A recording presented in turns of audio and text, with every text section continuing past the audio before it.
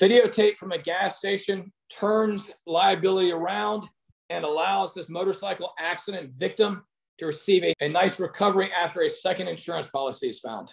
Hello, and welcome to this week's case review. I'm Shane from Shane Smith Law. Today, we're talking with Alex Katz, one of our attorneys here, and we're going to talk about one of our more recent client victories and how this case went. So Alex, tell me about AT's case. How did the accident originally start?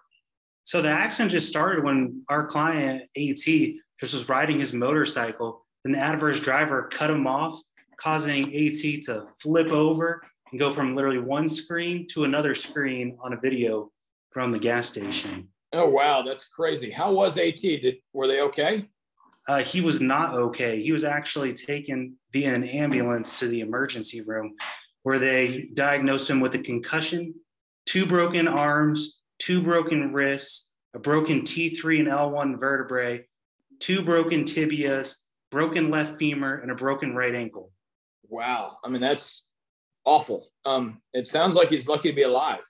Oh, he definitely is. Actually, while they were operating on him, he got blood clots in his lungs as well. Jeez. Did the police find, who did they say was at fault for the accident? They said the adverse driver was at fault for the accident. However, on the accident report, it actually listed that our client, AT, was speeding. So initially, they sort of laid a little bit of blame on him, even though it sounds like he was sort of just an innocent driver of a motorcycle, basically. Absolutely. And this is something we see sometimes with motorcycles or pedestrians either way, because they're hurt so bad during the collision, they really can't even tell their side of the story when the police are there, So the police are just creating it sort of based on a one-sided version and just trying to look and figure out what's going on. So I'm glad, even though they laid the blame on him, how did the rest of the case progress, I guess? Did the insurance company try to fight us on that, or did they just say he was hurt so severe? What was their response? They initially tried to give some pushback, but then I just sent the adverse driver's insurance the video. Okay. And then they accepted liability. All right. So, but for, having that video from the gas station, who knows what would have happened from the accident. So glad you were able to obtain that video and I guess have a visual, record of what happened during the accident, because otherwise they might would have tried to blame him even more, even though he didn't do anything wrong. Yeah, absolutely. Especially, with North Carolina's contributory negligence rule. Right. Because if they'd been able to basically prove he'd been speeding, then that would have given them a basis to deny any recovery whatsoever. So good job on locating that video and being able to use it to basically establish liability. Yeah, I appreciate it.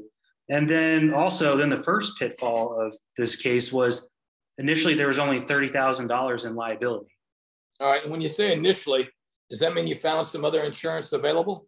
Yeah, actually, we found another $100,000 available. Wow. That's a huge win for the client. Obviously, it would have been easy just to take the 30 and be done with it. Where'd you find the other insurance? How were you able to get that? So on the accident report, it listed the driver and the owner of the vehicle as 2 separate entities. And so we found both. We had to go through the DMV to find both. And we're lucky that the actual driver of the vehicle had her own policy for $100,000. Right. Okay. So what it sounds like is somebody borrowed somebody else's car, and the initial, insurance was that car, but since they borrowed somebody else's, they had their own policy, and you were able to get them under that policy as well, and locate an extra $100,000 for the client, basically. Yes, pretty much. Wow.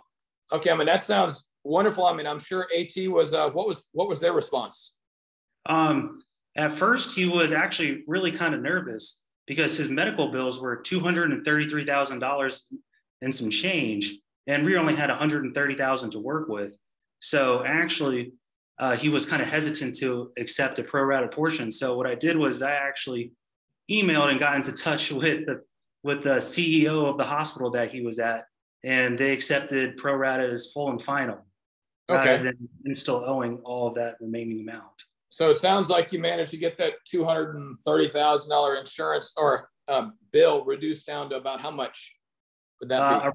Around $38,000. Okay. And after that, how did AT feel? Oh, he was thrilled because then he walked away with full and final about $45,000 in his pocket. It sounds good. It sounds like, so just a short recap, you managed to get all the insurance from the driver. and all the insurance from the vehicle that hit the person. And then after that, you got the hospital reduce their bill down to take up basically pennies on the dollar, because that was all the money there was. So he doesn't have to worry about any collections or anybody coming after him.